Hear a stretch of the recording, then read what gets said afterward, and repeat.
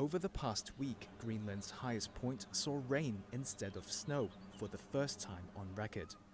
Hours of rain poured down at the ice sheet's 3,200-meter summit as scientists with the U.S. National Snow and Ice Data Center witnessed temperatures above freezing for 9 hours.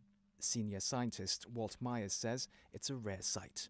We have atmospheric data, that kind of we can infer conditions, and that indicates no rain, that there hasn't been any rain since those records began in 1950.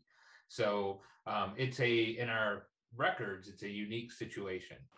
7 billion tons of rain fell across Greenland within a 3-day period the past week. It's also the largest amount on record. Higher temperatures have also triggered the warming of ice sheets, which experts say are melting faster. Ice loss on August 15th, triggered by rain and high temperatures, was 7 times the average for mid-August. You raise temperatures a couple degrees in the mid-latitudes, it's something you don't maybe notice even, but raising it from 1 degree below freezing to 1 degree above freezing is a difference.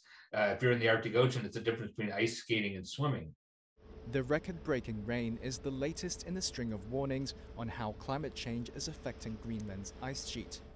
A massive ice melt in July saw enough water released to cover an area the size of Florida in 2 inches of water.